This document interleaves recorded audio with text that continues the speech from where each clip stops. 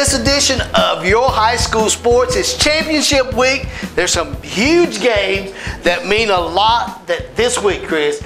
There's two of them definitely that we need to really talk about. We'll get into it. Got some coaches interview from Coach Cortney from Farragut and West Jones. We talked to him too because that is a big game this week. All right. Buddy's Barbecue sponsors this segment coming up right here. It's across the nation,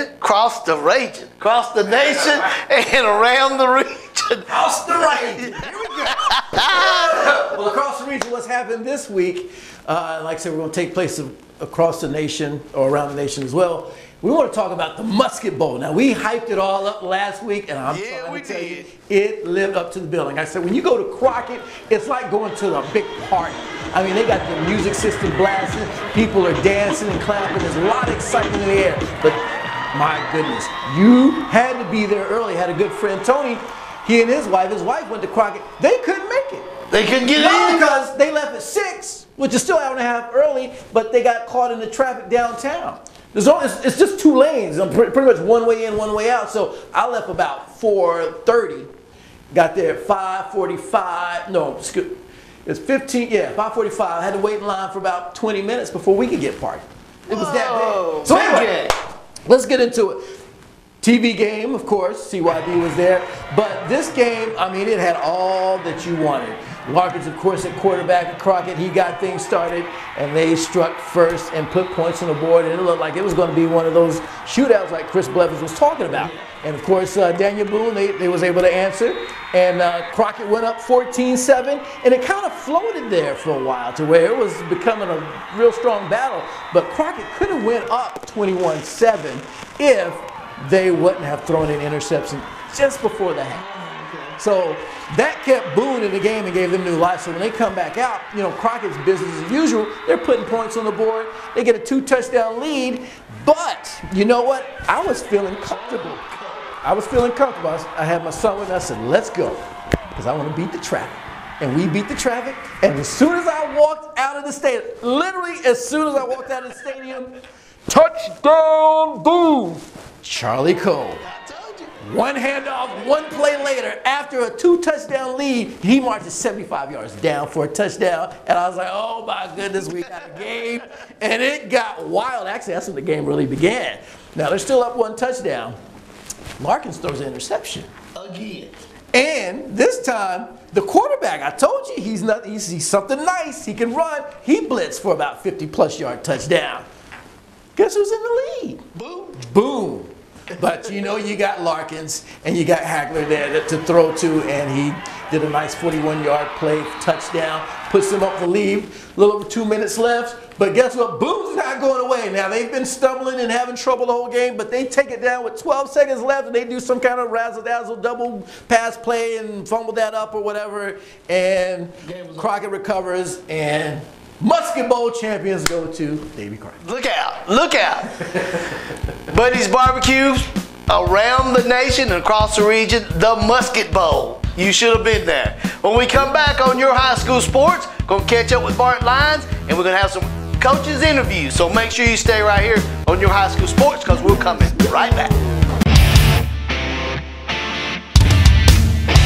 The right services you need from a name you can trust at Crescent Center Drugs. Whether it's hormone replacement therapy or if you need to update your immunizations for flu, pneumonia, or shingles, Crescent Center Drugs has a professional and friendly staff always ready to take care of you. That's why for many years, Crescent Center Drugs has been your good neighbor pharmacy. Right now, getting your medicine is fast and easy when you sign up for the IVR system. It's simple. Once your prescription is filled, your box is scanned, and you instantly receive a phone call or text for pickup. Visit Crescent Center Drugs inside the Crescent Shopping Center. Welcome back to Your High School Sports. Now on the line with us is Bart Lyons, our correspondent in the Northeast. Bart, you guys are setting this one out this week, but what about last week? You guys, a nail biter with Jeff County. Tell me something good about Science Hill. I tell you what, Science Hill, we got that win. We got back up the road there. Spencer Riley really had his guys dialed in. The Jeff County Patriots, man, they really balanced from start to finish, and had a super performance from our running back Chris Thomas, who again got 100 yards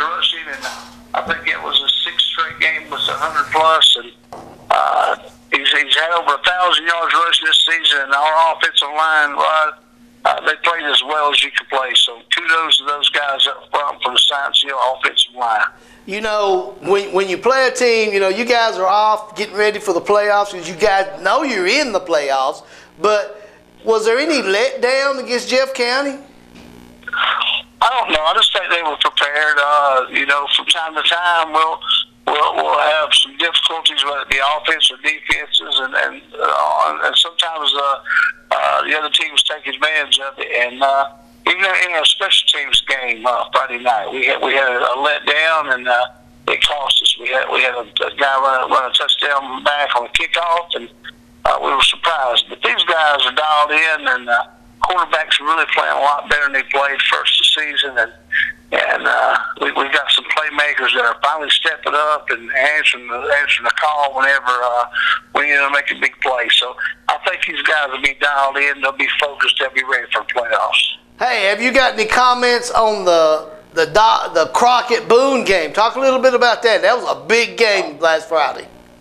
Unbelievable. I've seen a lot of posts on Facebook. I've seen a lot of video highlights, and both Jeremy Jenkins and Hayden Chandler, they had their guys primed and ready to go. That was a big football game for Washington County. Congratulations to the Pioneers for again getting another win, and Hayden's done a great job with those Pioneers, and you know, there's a lot of Pioneer pride going on down there at David Crockett High School. I know Josh Kite and John Good and all those guys involved there at David Crockett High School. I know they're proud of their guys. And hey, listen, David Boone they have a great team as well. So their season, both for Boone and Crockett, there'll be plenty more ball games down the road for these guys.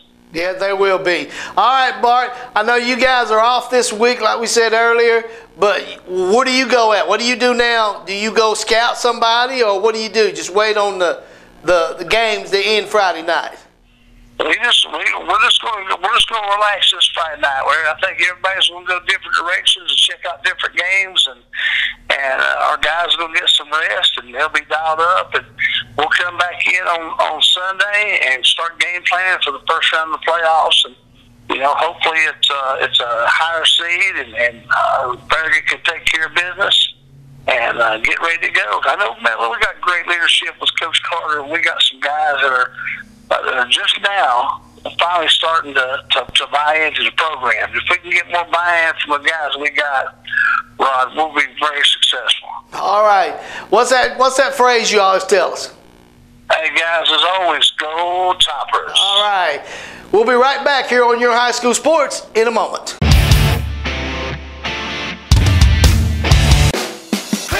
Express Shine Car Wash. You don't want to drive around in a dirty, dirty car. You gotta get it washed, Want to show the whole world how fine you are. Go on and get it washed, time to get it washed. Take your foot off the gas and enjoy the ride. See the soap suds fly in the colorful neon light. For a clean, like you've never ever seen. Claymore's Express Shine Car Wash. I'm on the line now with head coach of the Farragut Admirals. They're getting ready to face a big game this Friday night against Hardin Valley. Coach, set this game up for us, would you? We're going to go this week 10, Rodney, and, you know, we got a chance again for a region championship. You know, 2 weeks ago, we played a very good Bearden team, and they beat us.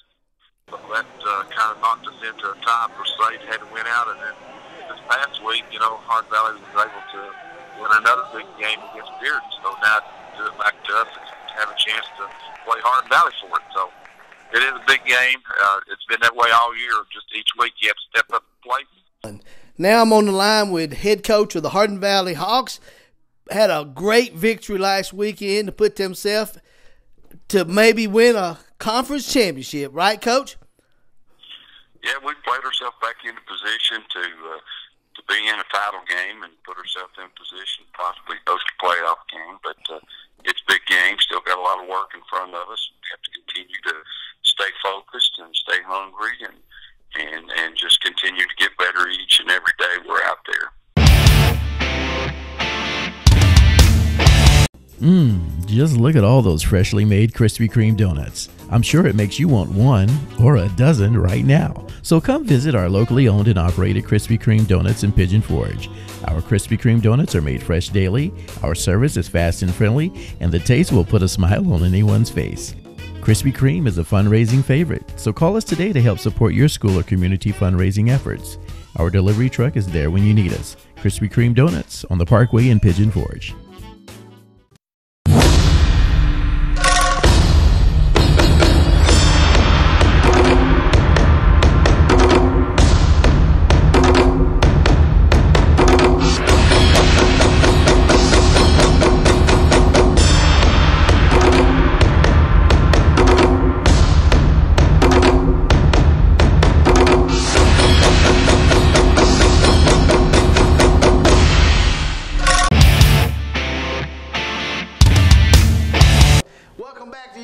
Sports. Chris, it's time for the Ball Corporation Games of the Week, but big play performers first. Big play, big game performers up in upper northeast Tennessee, and this week we had a lot of great ones.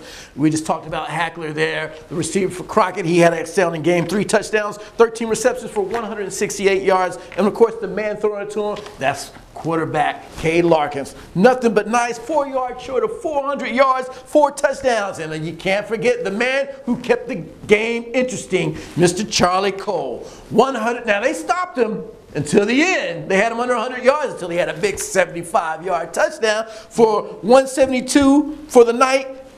Plus, let's move on over to Greenville. Cade Ballard, always nothing nice. 11 for 12, 275 yards, 4 touchdowns. And you know he's got a lot of weapons to throw to. And this week, Cameron Height, hey, nothing nice, man. He was 2 touchdowns, 4 receptions, 129 yards. And then, of course, the guy, Mr. Do-It-All, Corey Russell for the Elizabethan Cyclones as they make sure they stay in second place in the conference by defeating South. He was nothing nice, but hey, 4 touchdowns. What do you think? Johnson County, Nathan Lane, this is a guy we've talked about a lot. He had it all over the place too. 3 interceptions, and he had ended the game with a pick 6 for the win. And he also had a touchdown rushing. Hey, so you got to give him credit with the big win over Cloudland. Now we move on to Happy Valley. Well, Dakota Cochran, who was once a running back, now playing quarterback, and hey, he still knows what to do with the ball. 4 touchdowns. And he also had a, well, one of them was from a botched field goal. So, I mean, hey, big night for him. And of course, Science Hill, Chris Thomas. He stays consistent at 150. You hear me say 150 a lot. 152 yards, 3 touchdowns, and then finally, let's just give it up for the Sullivan East Patriots. Got their first win over Sullivan North, and those are the big play or big gamers for this week. Big game performance for this week. I want to throw one in there. Okay. A shout out to Hardin Valley for beating Beard. Oh, big time win.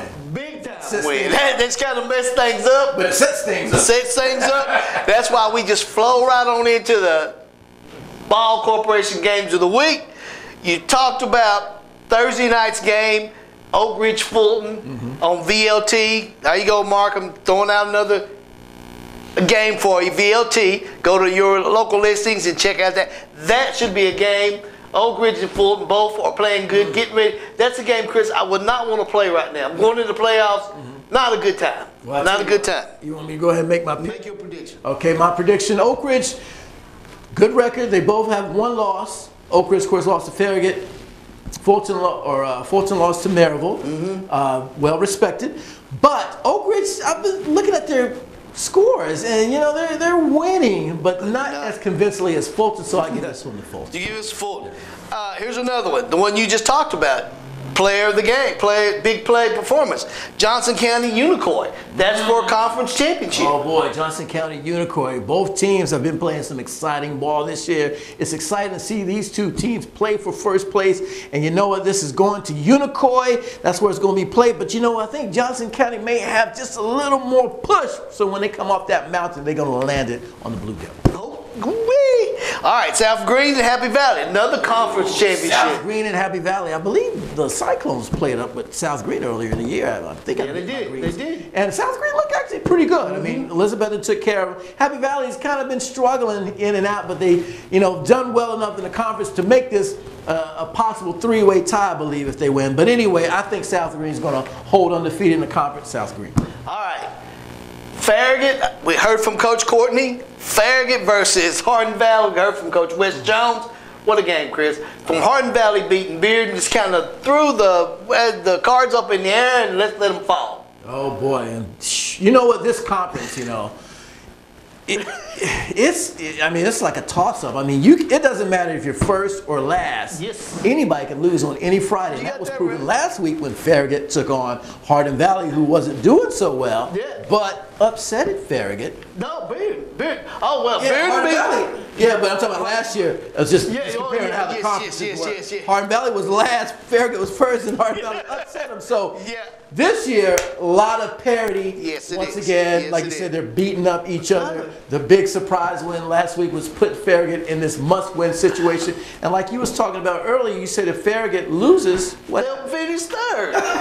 Can you believe that? Been first all year. I've been first all year, but the way things have worked out with if Farragut wins, they're number one. Number two would be Bearden. Bearden, okay. And then Hardin Valley, then Science Hill's still in there. Wow. If Hardin Valley wins, Hardin Valley's first, Science Hill is second. Okay. Farragut would be third, and Bearden would be fourth. Wow, that's all mixed up. So they're all going to be on their toes. So like Bart Line said, you do not want to have to go to Maryville first game on the block. No. So you don't want to finish fourth. No. So you want me to go ahead and give my pick? Give your pick. I think with Farragut understanding what's at stake and knowing and remembering what happened to them last year in a similar situation, because you know Farragut, by them losing last year, that actually opened the door for Science Hill, but they ended up tanking to a team that was in last place. So Coach Cortney said, forget all this. We're not doing all this, that, whatever. Let's just win. And I believe that's what they're going to do. Just win. Basically, that's what he said in the interview. Just win, and then we won't have to worry about it. We're in first. We remain in first. Win. Take care of business. Win. Take care of business, Coach Courtney. And a game, I want to throw this out there because this is for Blevins. He's not here. Okay. But Cock County made the playoffs. Cock County. They beat Morristown East last week for a winning season. So you're happy. Blevins is happy too. Well, I rode that train last year up to mid-season, but they're in. Not this year. They proved themselves. They're in though. They're in the playoffs. Go ahead, Cock County. You're in the playoffs. Shout out to Cock County. All right, a quick rundown on our top 10. Your high school sports top 10. Start from the bottom. Greenback comes in at number 10. Oak Ridge number 9. Davy Crockett still in at number 8. Elizabethton number 7. Powerful Anderson County number 6. Knox-Farragut number 5. Fulton number 4. Mighty Maryville Rebels number 3. You got to give it out to Kate Ballard and Kane Ballard and all the Greenville Green Devils. They're ranked number 2. And number 1, still number 1, until they go down, is Alcor Tornadoes. Coach Rankin's got his team playing at a high level. And it's not going to stop. No, that's a go ball. Can I go ahead and mark it? Yeah. Go ball. Yeah. That's okay. Go ball. And next week, we kick off playoffs. Blevins will be back. Playoffs will begin next weekend. Chris, it's anybody's game. It's anybody's game. And you know what? I know we got a lot to talk about next week with the playoffs, but I want to, before time runs out, bring down the balloons! It's somebody's birthday! Woohoo! Bring on the music, bring on the song and dance, bring on the cooking. Now, I gotta bring a little small cake this year because I understand that you got a little addition there. Alright, so what we got here, we got a little mini cake here because I understand that you're not supposed to have a big cake. So what we're gonna do, this was from Crowns and Crust. Actually, this is out here in Superior County up in the Glades. So. Oh, Crowns and Crust. Well, there you go. Well, I'll tell you what, since we got a crowd, y'all coming out, we're going to sing Come on over. Birthday. Okay, well, somebody come out, and we're going to light the candle, which is, all right, there it is. All right, here we go. Come on, you'll sing for me. Sing. 3, 2, happy birthday. This is not a day to me. Happy birthday to you. Happy birthday, oh Happy birthday to you. Oh, thank you. I tell you, you always do something. Always. Is it strong? Don't tell them that. That's my candle. All right, so as we get ready for the playoffs next week, Chris Blevins will be back with us. For Chris Reddick, I'm Roddy Woods, and we'll see you next week right here on Your High School Sports. Set me up, make me do a solo. Nobody wanted to sing. I know. I'm sorry. Get the right services you need from a name you can trust at Crescent Center Drugs. Whether it's hormone replacement therapy or if you need to update your immunizations for flu, pneumonia, or shingles, Crescent Center Drugs has a professional and friendly staff always ready to take care of you. That's why for many years, Crescent Center Drugs has been your good neighbor pharmacy. Right now, getting your medicine is fast and easy when you sign up for the IVR system. It's simple. Once your prescription is filled, your box is scanned, and you instantly receive a phone call or text for pickup. Visit Crescent Center Drugs inside the Crescent Shopping Center.